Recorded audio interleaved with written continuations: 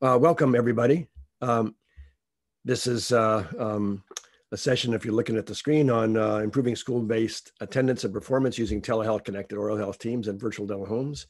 And I'm Paul Glassman. I'm a dentist, a professor, associate dean for research and community engagement at California Northstate University College of Dental and Medicine.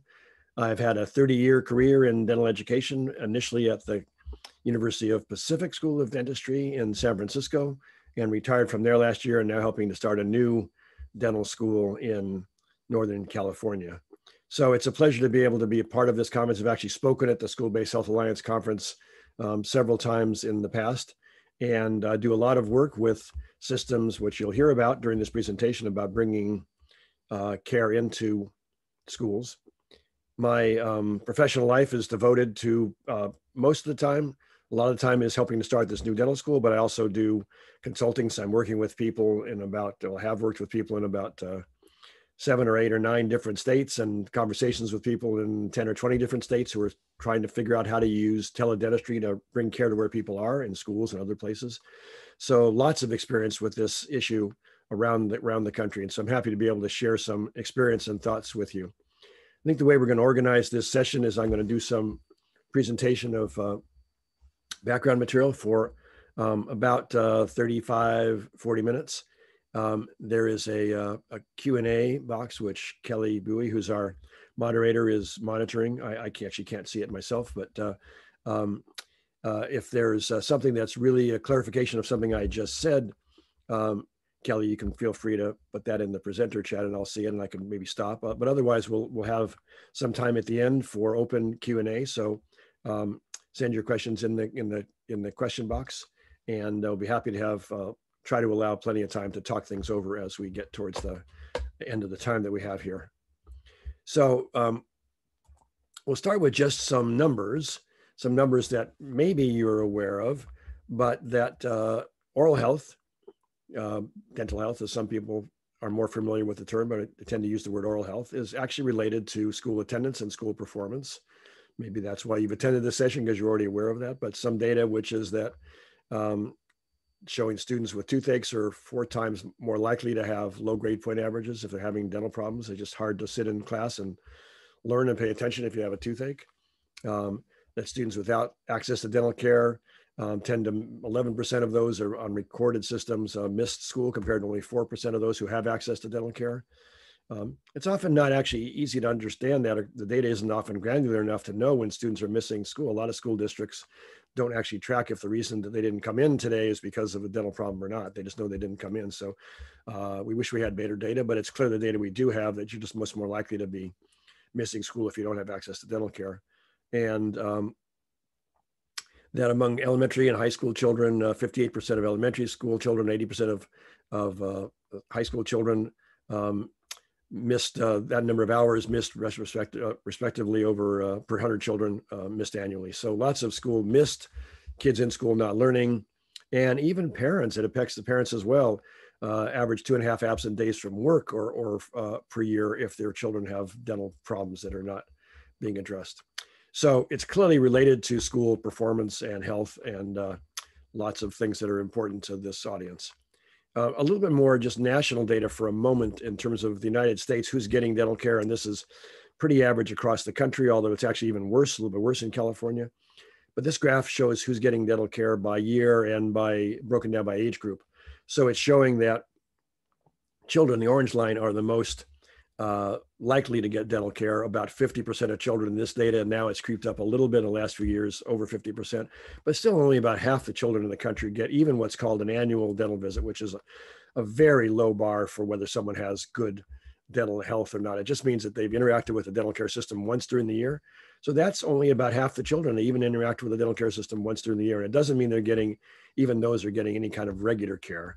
And then that certainly is very skewed based on income. This is just combining all the incomes together. So about half children, 40% of seniors, and only about 1/3 of working age adults getting dental care at all. That's actually about 200 million people in the United States not getting regular dental care. It's the majority of the population. When you look at it by income, you can see that this is just for children. It's much worse based on income, so that lower income children we're talking maybe only a third of lower income children even having that annual dental visit, again, at the very low bar. So clearly a disparities based on income, based on location, based on demographics and ethnicity. And the take home from all that is we have a dental care system in our country where dental care is currently primarily serving the wealthiest and healthiest segments of the population. In other words, the people who are most likely to go into a dental office and get dental care, and particularly get full dental care, everything that they need taken care of, are the most affluent people, the people who are best educated, and the people who face all the challenges we just mentioned: low income, they're not near places where dental offices are, they're working at hours that are not open when the dental office is, they face language and transportation barriers.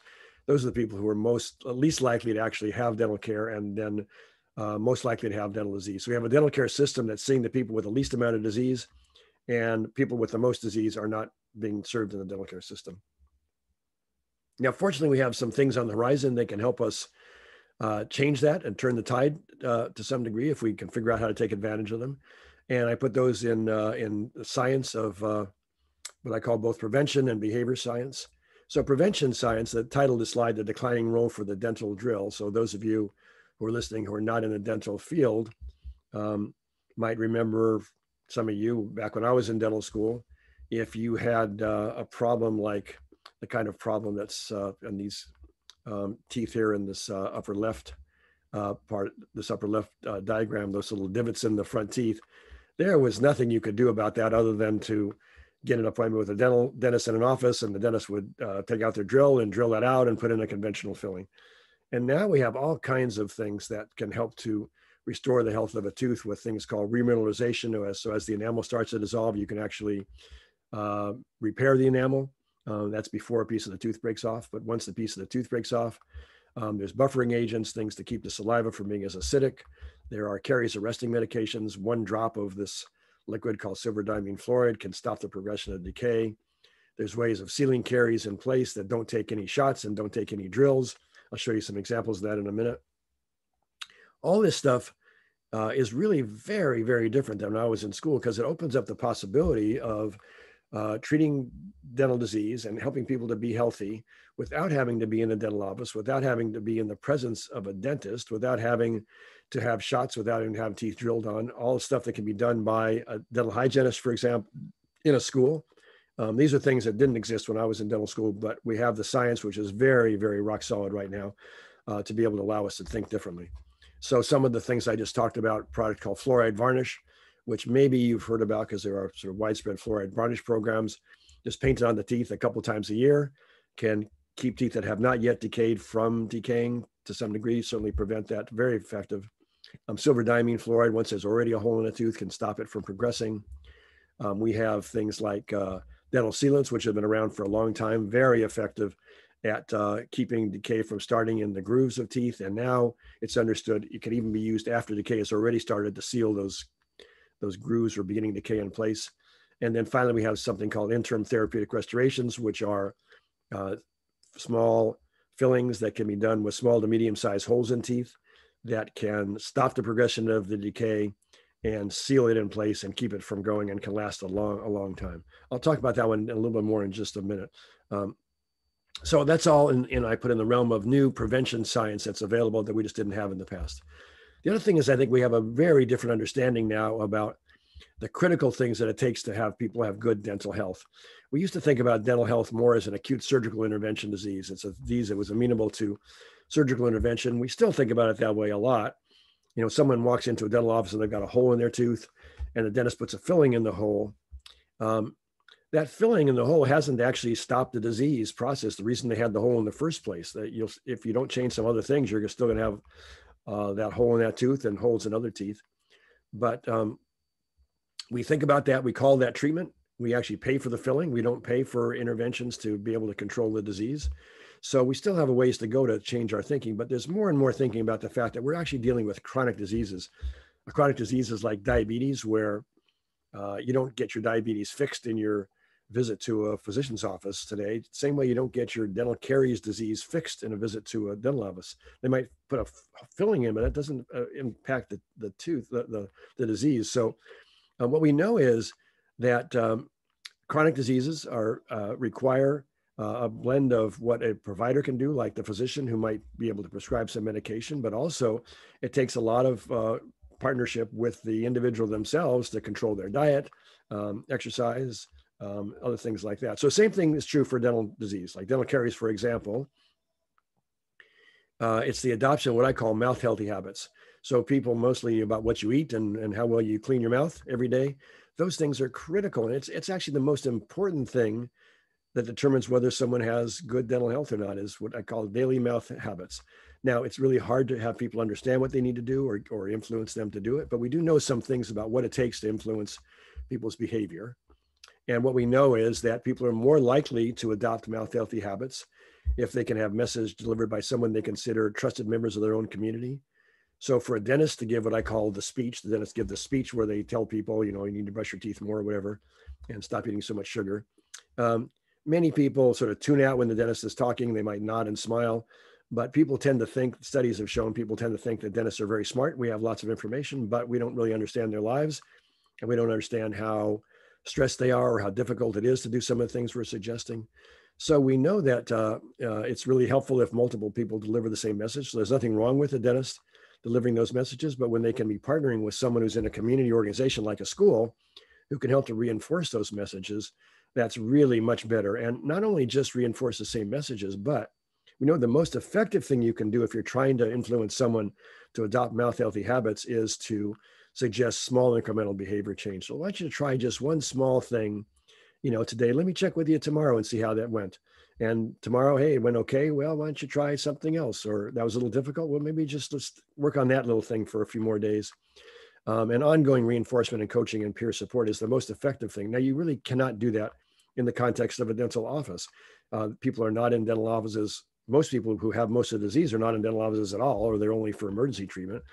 And then many people who are there, even on a more regular basis, there's no opportunity for the dentist to say, let me check with you tomorrow and see how things went. So enlisting and including dental care systems that engage community structures like schools and preschools is really critical towards having people do the most important thing, which is adopting mouth healthy habits.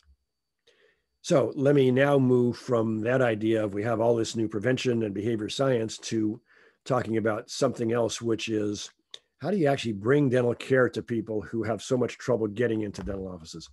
And this is a system I'm going to present. We call it the virtual dental home system. It's a system that, as it says, tries to duplicate the idea of the dental home. You may have heard of the idea of medical homes or health homes. This is the concept of helping people to manage their own disease, making sure they don't get lost in our complicated healthcare system, making sure they get the care they needed. But we set out to show that we could make that work for dental care in a system where we call the geographically distributed telehealth connected team. In other words, different people in different places, but they're working together, making one team that's providing dental care. So we call it the virtual dental home. And how does it work? Well, here's a dental hygienist with some portable equipment and the dental assistant. And so they're going into a place like a school or a Head Start center. They're collecting lots of digital records. So this might be, here you see them collecting x-rays and photographs. You can see a little picture of the tooth back on the laptop in the back. They're collecting really a full set of digital dental records, the same thing you would get in a dental office where they're using fully digital electronic dental records, which most dental offices are these days. And so that includes now all the images, charting, health history, consent forms, all that stuff is available inside this now fully populated dental record. And the dentist now has the opportunity to review all those records and make a decision about what should happen next. And we're finding that the dentist who's not on site can actually do a full dental examination if they have the right records, if they're working with a calibrated team. They can make those decisions. They can help direct care. And with the addition of something else in California now, we actually have the ability for dental hygienists to place these small fillings. So again, this is done with no shots, no drilling. But it doesn't hurt. It can be done quickly and easily. Helps kids not be afraid of dental care in the future. And so you take this tooth on this low-income child, where normally what happens in her situation is nothing until she ends up with a bigger and bigger hole in her tooth, and then a toothache, and then not learning in school, and maybe in a trip to the emergency room down the road. And now in a few minutes, a dental hygienist in the school can actually seal that caries in place, put in a restoration that can last for many, many years, and stop all the downstream consequences that we just talked about. So we did a big demonstration of this whole idea in California. We did it across, for 6 years, we did it across 50 different sites, 13 different communities, 50 different sites. And we were trying to demonstrate, and we did demonstrate the fact that you could really make this idea of telehealth connected teams work. You could have different people in different places and they could work together and form a full service system of care. So some of the big takeaways from that demonstration were that you could reach people who were not getting care traditionally by bringing care to where they were. When you're in places like schools or Head Start centers or preschools, you're able to emphasize prevention, early intervention. All that lowers the cost. It lowers the cost of both the early intervention and preventive procedures themselves, and it also lowers the cost of all the downstream consequences of not addressing disease early. We found that the majority of people, and particularly in children, could be kept healthy and verified healthy on site. What I mean by verified healthy is the dentist through the telehealth system could say, all right, you're healthy now. You don't need to come to my office. I think everything's okay. Let's just get some new x-rays in 6 months or whatever the next step is. But they didn't necessarily need to go to the dental office. That's really different than a school-based screening and fluoride varnish program or a school-based sealant program, where at the end of whatever intervention takes place, every child and parent is told, we didn't do a complete exam, so now you need to go see a dentist for the exam. In this system, that exam has been done.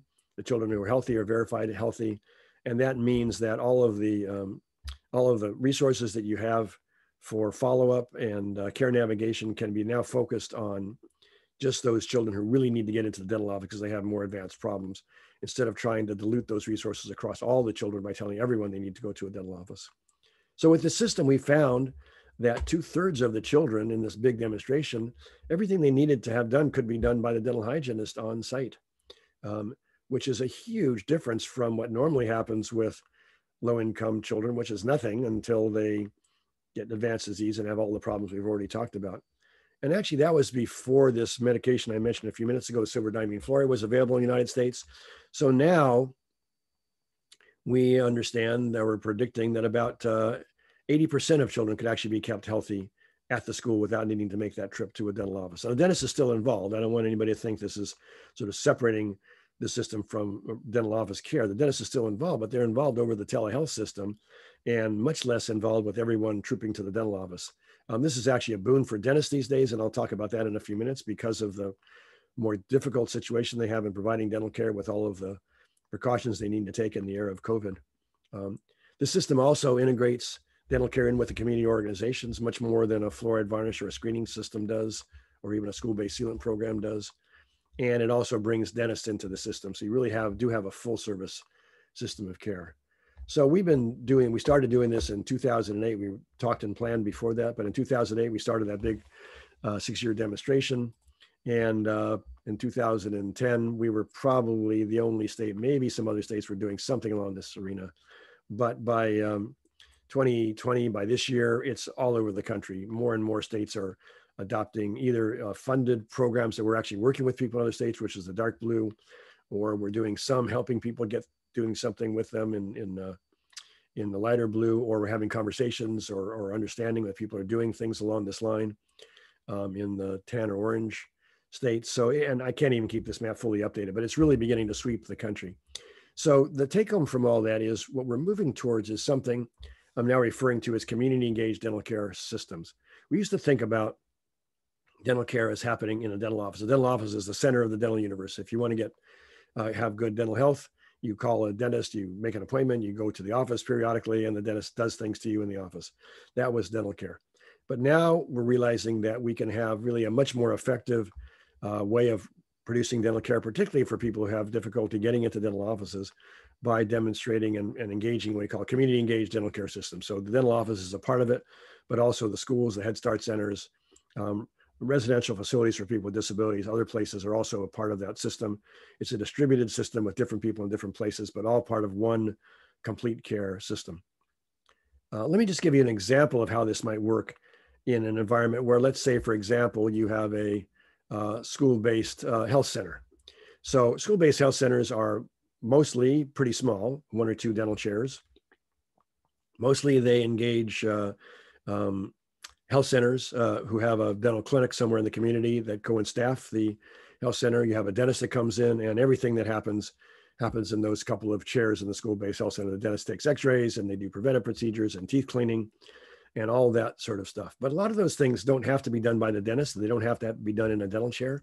So imagine if you took that school-based health center and you thought about, well, what are all the places around in the community where there are children who might not be able to get into the school-based health center, both because it's inconvenient or transportation issues, or the school-based health center is just up to capacity. And you started to put dental hygienists into those school-based health centers. And so you had a dental hygienist in one of the feeder schools where doing a virtual dental home system like I just showed you. So they're in the feeder school using portable equipment. Maybe they're not even there 5 days a week. They could be there 1 day every other week, but they're taking x-rays or taking photographs and doing the preventive procedures. And then you have another one in a different feeder school for that school-based health center, and another one there and there and there. And then you connect all those through the telehealth system that we've been talking about. And now you actually have a distributed system of care where the stuff that has to be done by the dentist sitting in a dental chair is actually done in the school-based health center.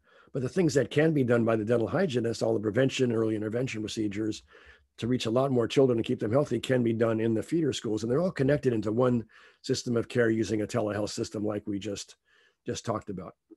So that's an example of using it within a school district where the school-based health center might be in a middle school or a high school, and engaging lots of preschools or feeder schools into that system. You can also think about doing the same kind of thing in, let's, for example, a more rural area where some of you likely are. And so in rural areas, the common wisdom in dental care is you just don't open a dental office in a place like that. There's just not enough population density for the dentist to make a living. So dentists tend not to have dental offices in places like that. But what if you could think about a dental office that was in a place like that, only they weren't trying to count on all the people that are in all these outlying areas as being their patients and making the 50-mile drive to where their office is on a very regular basis. But instead of that, you had a dental hygienist who opened a small preventive office like we've been talking about. Maybe that's just have a room in a medical clinic somewhere, or even in a pharmacy or some other kind of location where they were doing the things we just talked about with portable equipment, collecting records and providing preventive care. And you had several of those places where the hygienist maybe wasn't in anyone 5 days a week. So they're going around to various places. Maybe you have a couple of hygienists, but it all then becomes one telehealth connected team system. And now that dentist who wasn't going to open up the office there before, now they can actually make a living by having an office where the office is the place where they do the more advanced surgical procedures, and they can actually take care of a whole bigger community than they could have thought about otherwise, because a lot of people are getting prevention, early intervention care, not in that office. And then maybe every once in a while, they need to make that trip to the office for more complicated care. People are willing to do that. So it's just another way of thinking about distributed care systems, both thinking about that in a school-based health center within a district, and also thinking about in a geographically rural area, and lots of ways of thinking about this hub and spoke system. So this is really revolutionizing our thinking about where we need to go in dental health, and particularly applicable for children in school environments. But we've all taken a little bit of a detour in our lives these days because of the global pandemic and COVID-19. And that has had a particular impact on dental care. There was initially lots of concern about the aerosol producing procedures in dental offices. So this was a chart showing the risk of providing care. The green bars are healthcare services, and the blue bars or the blue circles are non-health care. And they listed dentists and hygienists and assistants way at the far end, so the highest risk professionals of anybody in this whole chart, because of the fact that we produce all these aerosols that spray viruses into the air when we do dental care. It seems to have not worked out that is quite as scary as we thought, with all of the effective protective measures that people are taking in dental offices. They seem to be able to keep dental offices from being super spreading environments. And in fact, here's something from the National Academies of Science that was looking at the risk and importance of various kinds of professions, dentists, and they ended up concluding with this chart that dentists are among the most important things, and they're trying to balance risk and infection. Basically, the conclusion was people should go to dental offices or go get dental care at least. They didn't use the word office, they just said dentists. So right now, we know from data from the American Dental Association that 98% of dental offices are open across the country. But still, when you ask dentists, this is some survey data, that 94% of dentists anticipate long-term changes in dental practice as a base because of COVID-19. In fact, they're talking about things like all the pre-appointment screenings that they're going to have to do, taking people's temperature as they come in the office, all of the additional disinfection and wearing PPE, personal protective equipment that they have to wear. Just slows down practice. Dentists have in the past sort of gone from one room to another. They would start a procedure in one room, and while they're waiting for something, they go to another room. You can't do that with all this personal protective equipment. It's just too hard and too expensive to take it on and off to bounce between rooms. So it really slowed down the efficiency of offices. So to deal with that, there's been lots of guidelines that have come out. The American Dental Association has a very extensive toolkit about returning to work, and there's lots of guidelines from the Center for Disease Control. But what I find fascinating about all these guidelines is that they're actually mentioned in all of them, this idea of this National Institute of Occupational Safety and Health, NIOSH, has come out with this chart about hierarchy of controls. If you're trying to mitigate risks, how do you do it? And they've listed them by the least effective at the bottom of this inverted pyramid and the most effective at the top. Almost all of the attention in the dental industry right now is on the things at the bottom of the pyramid about PPE. How do we get enough personal protective equipment? What are all the guidelines for putting it on and putting it off? And how long do you have to leave the room empty before you disinfect it? And what kind of disinfection procedures you use? And how do we set up airflow systems?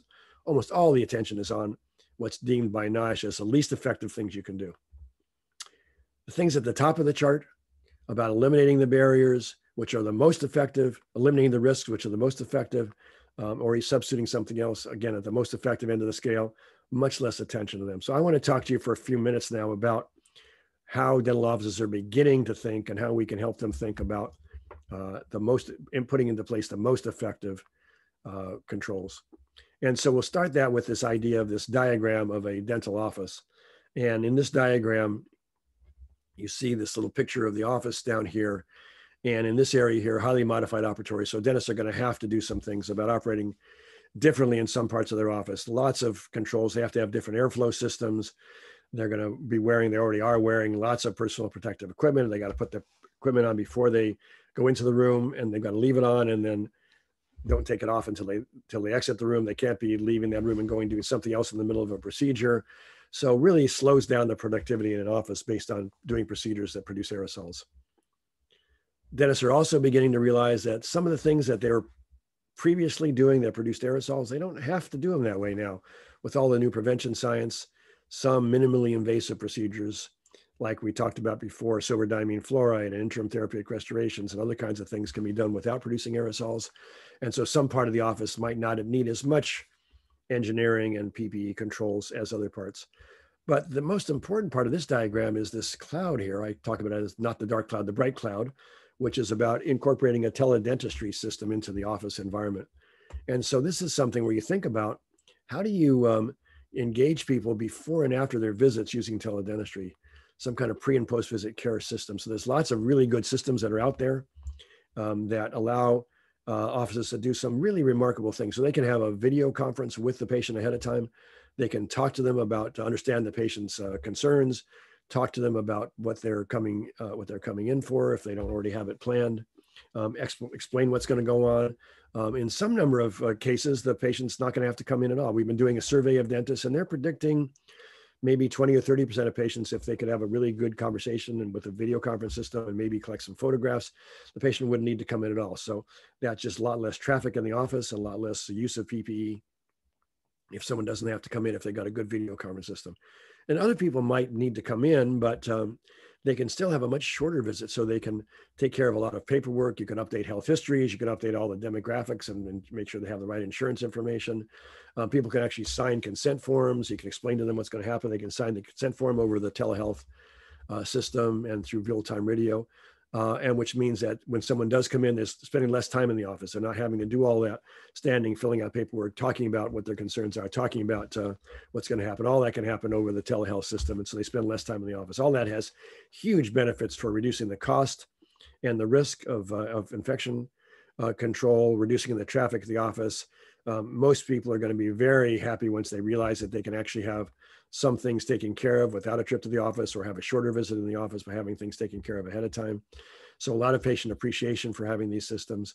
I predict this is going to be everywhere, but it's going to be a slow adoption. Some offices have already moved in this direction. Others have not yet. So there's going to be slow adoption, but inevitably this is the way that the dental care system is going.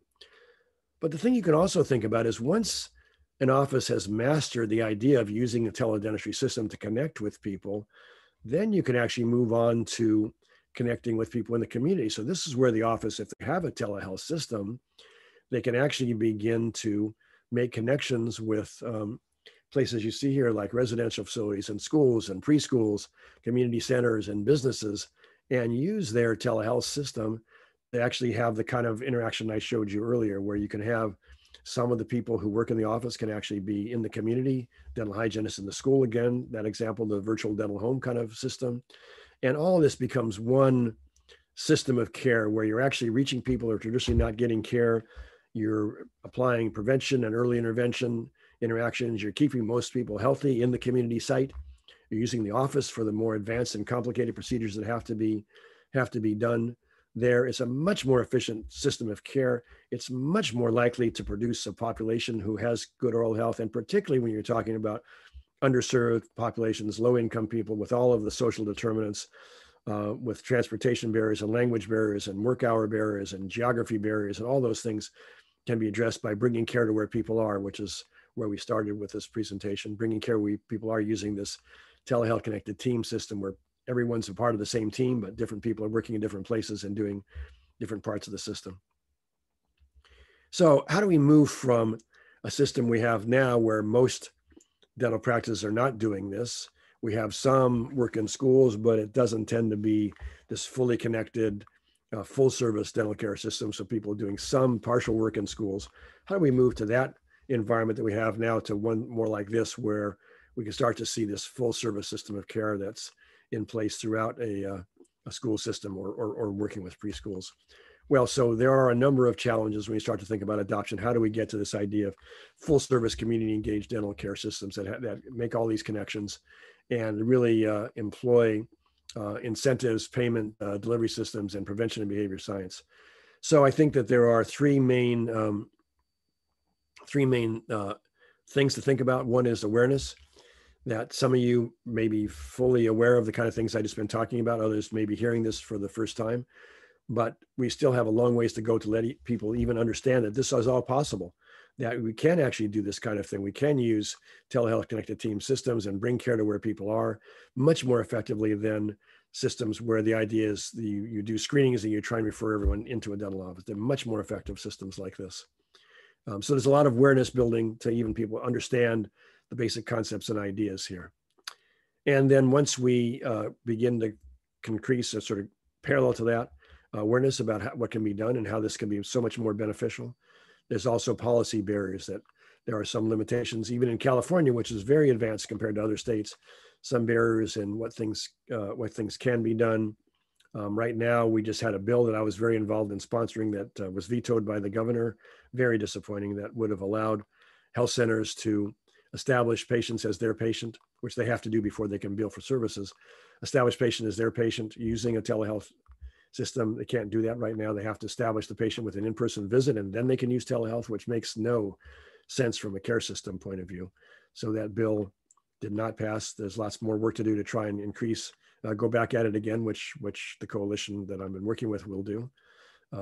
So we have some policy things, make sure things are paid for and adequately supported. And then we have implementation challenges. Even if everything is allowed and people are aware of what can be done, it's still not easy to do this kind of stuff where people are not really used to this kind of system. It's different for particularly dental practices, don't really know necessarily how to work this way. As all of you, I'm sure, appreciate, coming from, most of you imagine are involved with schools, that schools may not be the easiest systems for a dental office to negotiate with, get an MOU with. So those things are all barriers to dental offices figuring out how to do this. I spend a lot of my time these days doing consulting. So that's what I do. A lot of the programs I'm involved with are just helping people figure out how to do this. We've got a whole training methodology now to help people from square one to having a a fully and functioning full service virtual dental home system. So if anybody's interested in talking further about that, I'd be happy to talk to you further about how we can help you develop those systems and support the providers in your area to be able to do this. And then we think particularly about getting back to school. And so now we're in an environment where even some people who are doing this have had to cut way back because of COVID and the fact that the schools are not open. Schools are, of course, in California beginning to open. It really varies from school district to school district, as I'm sure you all know. But we're starting to put together a set of guidelines and work with all the partners that we're in touch with about how do you get back into school. And so these are some of the high points of the guidelines is, we're encouraging people to plan this together with lead people in the school, how do providers begin to offer services. It has to start with some communication. So people need to understand, I say people, both the administrators, the teachers, and the parents need to understand that it is possible to provide dental care in a school environment, do it safely. You can actually use the proper kinds of protections and do it in a way that you're not endangering children and their families with the potential of risk transmission or infection transmission. So a lot of communication about how do you actually do it safely. And then people, I think, also need to understand the benefit of doing it, that dental disease is one disease that doesn't go away by itself. When you've got dental problems, they only go in one direction, they get worse. And to have now we've had many children who've had a long hiatus and last time they had any dental care because of COVID. And predictably, whatever kind of conditions they had in their mouth, they're not getting any better. They're getting worse, and bringing care onto schools and beginning to start up that safe and effective care system is really critical for them to not get into real trouble with dental care in the future. A lot of dentists practices that are opening up are saying that their appointment books are really sort of full right now with people having a lot of problems based on having neglected everything for now, 6 or 8 months. And so it's really critical that we be able to help people understand how we can do safe and effective care in the school, in the environment where they are. And then finally, both for the dental team and have other people understand, it's possible to do dental care with minimal interventions and maximal health and maximal protection against transmission risk. And that's by using adequate protection. There's fully understood now how to do that. It's actually all the things that I talked about in terms of stuff that's done in the schools with all the traditional dental hygiene procedures and sealants and silver diamine fluoride and interim therapeutic restorations. Those all can be done with producing 0 aerosols. It's not the way they're always done in the past, but it's possible now when people are educated. That's one of the things we're doing is training people how to do those procedures without any aerosols. And with a little bit of distancing, spacing and timing of visits into whatever location, looking for a place that's got a big airspace. So you don't want to do this in a really tiny closet, but you can do this in a place that's like maybe an auditorium that's not being used, or the cafeteria if it's not open, or even a large classroom, but to try to get a place where there's a lot of air circulation. It all can be done very effectively and easily. So if your school has had it in the past and you're worried about starting up again, be happy to help you with some information about how to let people understand it can be done. It's really critical and it can be done safely and effectively. And if you're in a school district that hasn't done anything like this before, again, happy to talk to folks about how do you get a system like this going, because we know that dental care has been neglected during this pandemic, and we need to be able to help people get dental care and stop the progression of disease and not get into all of the trouble that children get into when they have dental care that gets out of control, where they're not learning in school and they're ending up in emergency rooms and sometimes even life-threatening situations. So I will stop there. My contact information is on the slide, paul.glassman@cnsu.edu if you want to email to me. And now we'll just open things up for whatever you all want to talk about. So I think I can't see the question box, but Kelly is on the line as our host and moderator for the session, and she can see the question box. So feel free to put questions in there, and let's try to have a conversation. Let's talk about what's on your mind. So Kelly, I'll see if you anything in the question box at this point. All right. Right now, we don't have any questions. So if you have any questions, feel free to write it. We do have someone in the chat that says, thank you for addressing this, because I think it's definitely very important. So I'll just wait a couple more seconds. If anyone has any questions, again, go ahead and write in the Q&A, and I will announce it. Please jump in when you see some questions. I'll start, Kelly, with some things that often come up in the Q&A portion of these sessions that may be of interest to the audience. So typically people ask me a couple different things. So one is that dentists, if they're first hearing about this, can be very surprised to hear that dentists are doing an examination using a telehealth system. And dentists are so used to doing examinations in person that some dentists just can't imagine, how can you actually do an examination if you're just in a telehealth system, you're looking at a computer screen. And so I want to reassure those dentists who may be listening, or those of you who may be talking to dentists at some point about these kind of things, that it is really possible to do a dental examination using a telehealth system. We now have more than 15 years experience doing it. There is some actual scientific studies that are published that have shown, looking at a dentist who's doing an examination with just looking at computer-based records versus computer-based records plus the in-person examination.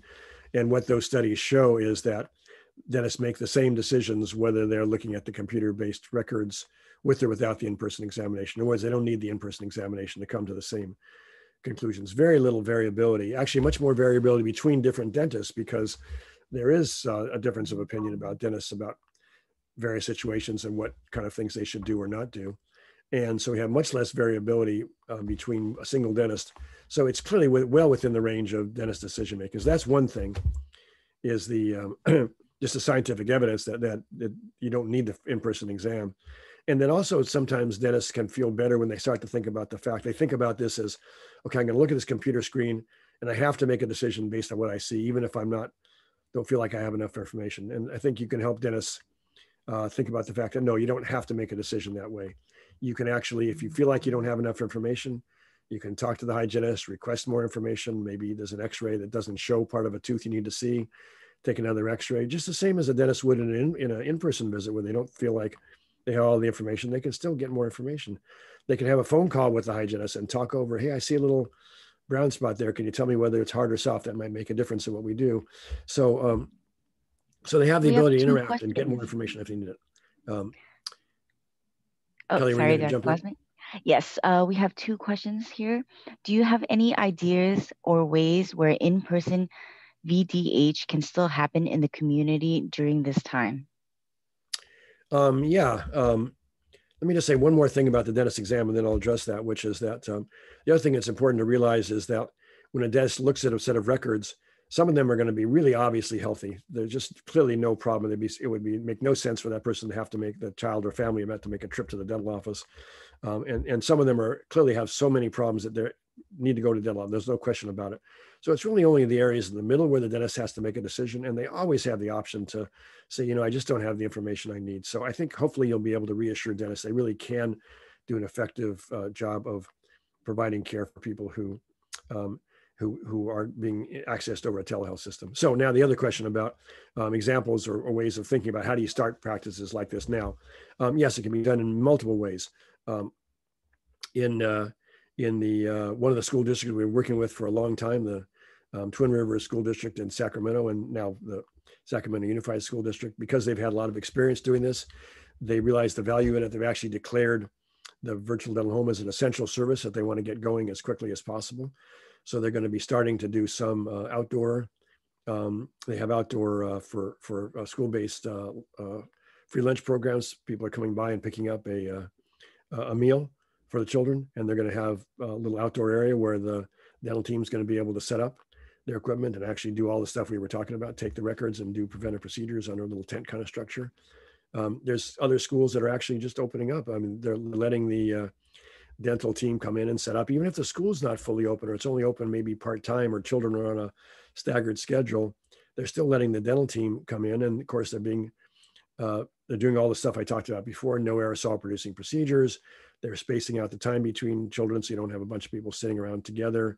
They're making sure that they're doing full infection control. They're working in a big airspace, but there's some schools where they're actually already beginning to deliver the services. So some children are actually not necessarily scheduled to be at school that day. Maybe it works now more like an appointment system where the parents can make an appointment and come to the school while the dental team is there. So there's different schools are beginning to, these different styles of beginning to open up, but it's starting to happen around more schools these days. Kelly, you said there was a second question also? Yes, sorry, I was on mute. So our second question, and then we have another one after that. What do you think about telehealth and a dental therapist? Would they be able to use telehealth like a hygienist? Yes, of course, a dental therapist would be able to participate in the same kind of system. As some of you may know, dental therapy is a pretty controversial issue across the United States about using them or not. Um, I don't have any problem with the concept of dental therapists, but I think it's a little bit overkill for the situation we're talking about, because what we're finding is that the majority of children, now we're talking about close to 80% of children, can have everything they need, at least be maintained healthy. 2/3 everything they need, 80% maintained healthy, with the services of a dental hygienist just doing the things that hygienists are currently allowed to do. So we don't have any dental therapists in California right now. That's not we don't have a license category where they're allowed to do that. Therapists, for those of you not familiar with that term, are allied dental personnel who are trained to do, in addition to the preventive procedures that a hygienist can do, trained to do fillings and simple extractions. And the whole issue is that it's really an emphasis on the surgical intervention. And we're finding that we can go so far down the road without needing surgical intervention that I don't have any problem with having therapists, or maybe for those children who do need to have some fillings done, having them be available to do those on the school site. But I wouldn't certainly have them as the front line. I would have the public health dental hygienists who have the ability to do all of the preventive and early intervention procedures we talked about, and be able to keep the vast majority of children healthy. I would start with that. And then maybe for a few children, or a therapist who could go kind of from place to place, only for those children who actually need to have fillings done, that might be an answer. But I don't think it's the place we want to start, or the idea we want to emphasize, because we're hoping to emphasize the fact that you can keep so many people healthy without surgical interventions. The bring-in person who's really trained and gets paid mostly for doing surgical interventions is, I don't think, the place to start. Thank you.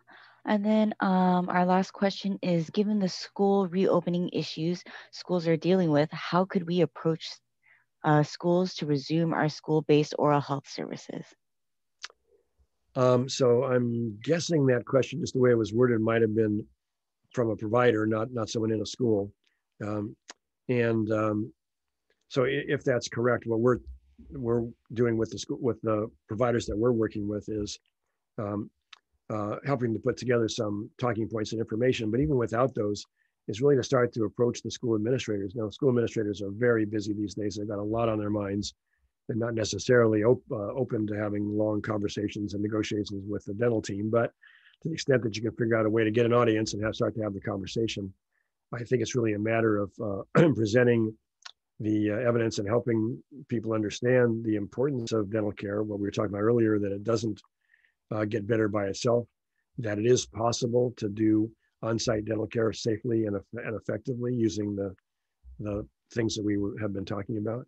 And once you can get some understanding of the fact of how important it is, and the fact that it can be done in a way that's safe and effective, then you can move on to talking about the details of how do you actually do it. And then there's all the negotiations about, can you get a space where there's a big enough airflow, and how do you schedule people, or do you make appointments so on the side so they come in at a certain time? How are you going to get kids to walk back and forth from the classroom to the place where the dental team is? All those things that might have been worked out previously probably need to be rethought through.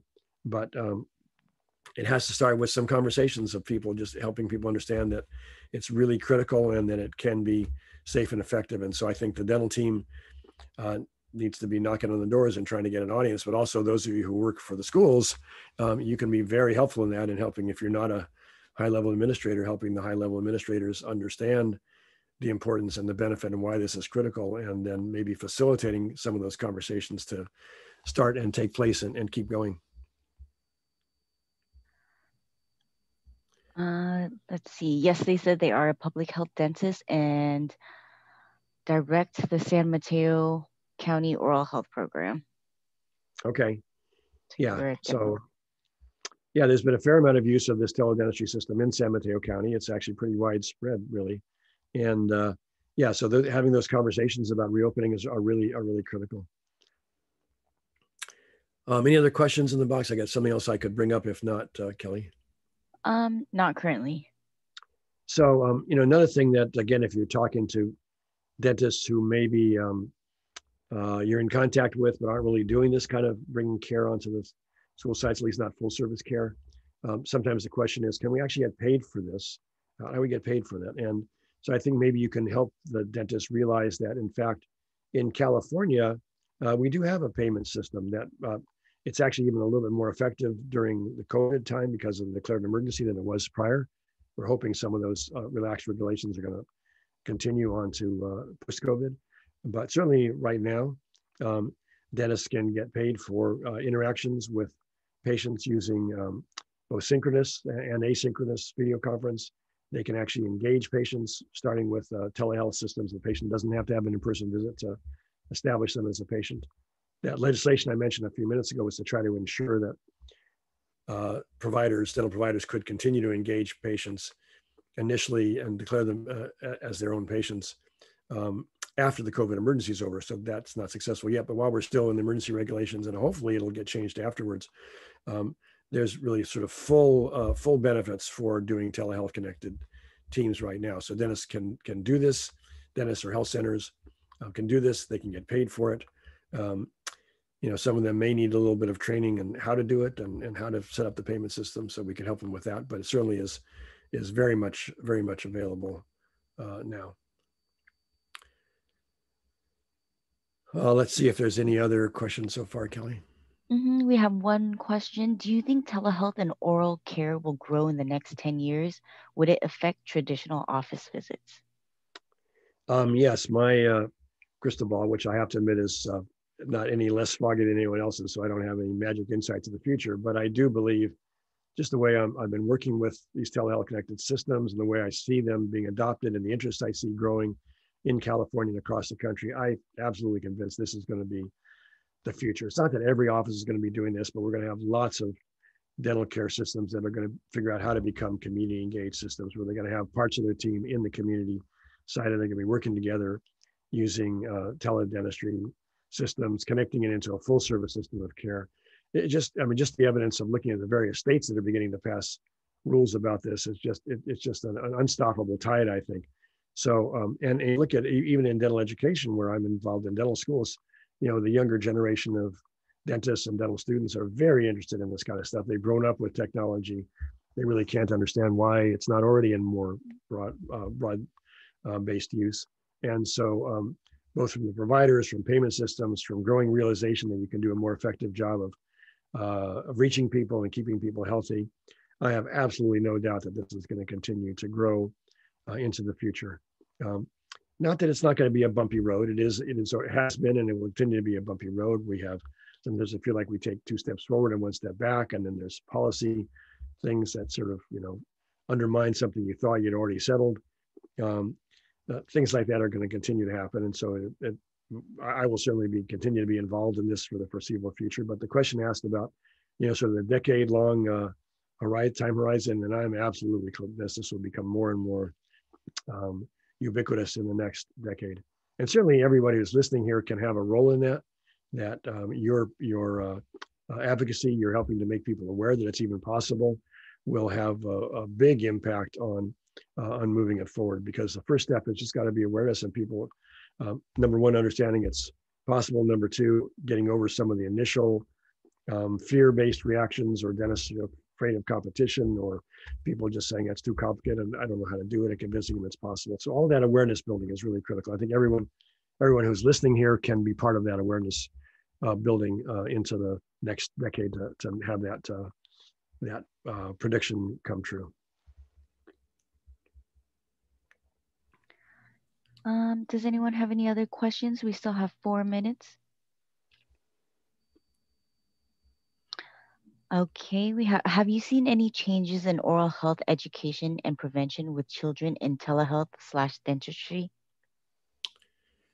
I'm not sure if the question was related to educating dentists and hygienists, or if the education was just in use of these systems.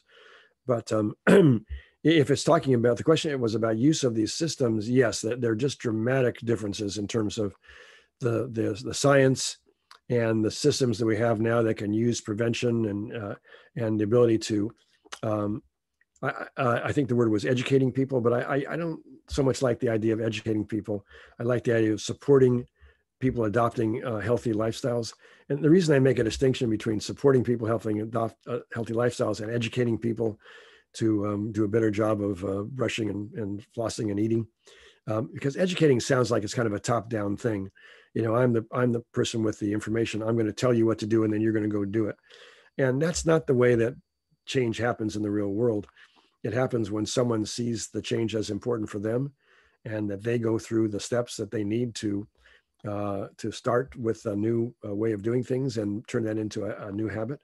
And so that requires lots of partnership and involvement from the individual themselves who's going to adopt the new system. So I think about the idea of supporting people to make those changes, supporting people to adopt healthy lifestyles is more, is the way we should think about it. It's more like what actually happens.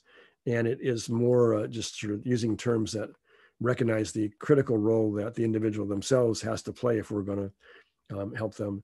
So yeah, we know a lot more about that now. I've talked a little bit about it in the last hour about how to help support people. And these systems are pretty well understood now, but we have a long ways to go for them to be fully understood, even by the dental professionals, and then even a longer ways to go to have them be adopted and really be a part of dental practice. Kelly, anything else in the last minute that we have? Nope, I think that is it. Okay. Thank you so much, Dr. Glassman. I do want to say that the presentation will be, it is being recorded and will be available for everyone at a later time. Great. And I just want to thank everyone who attended here. I'm a firm believer, as you've heard, that everyone's got to be involved in these things, that this is not something you can just leave it up to the dentist to do, that it's got to be a partnership between the dental professionals and the people who work in schools, and that everyone here has a critical role. As I said, I don't want to be too repetitive, but I just want to emphasize dental disease doesn't go away by itself. And we actually have low-cost, effective systems of bringing care to where people are in schools, in preschools, that are just so much better, particularly for people who have challenges getting into dental offices, so much better for everyone. They're better for the oral health professional, they're better for the people, they're better for payers who have to pay out less money for repairing disease down the road.